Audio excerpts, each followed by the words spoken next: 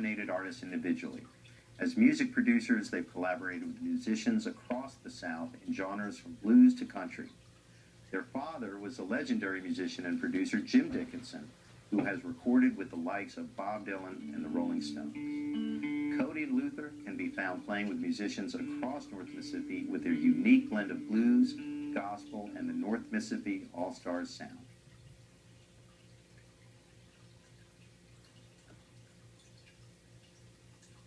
I'm Luther. Hey, I'm Cody Dickinson. Well, we're brothers, and our parents are from Memphis, and we were born in Memphis, but we always lived in rural Tennessee until I was 12. Cody was 9, and then we moved to Mississippi. So, I mean, to me, really, I feel like we grew up in Mississippi, because after, that's when it all came together, around age 12, 13, 14. And our father and his friends were all musicians, so we grew up in a musical family.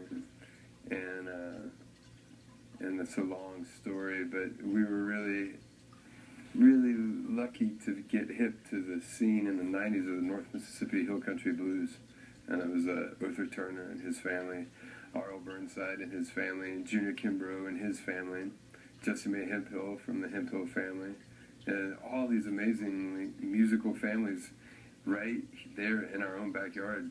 And we came from a musical family, like I said, and so they were multi-generational, but it was electrified country blues, We'd go down to Junior Kimbrough's juke joint, and it blew my mind.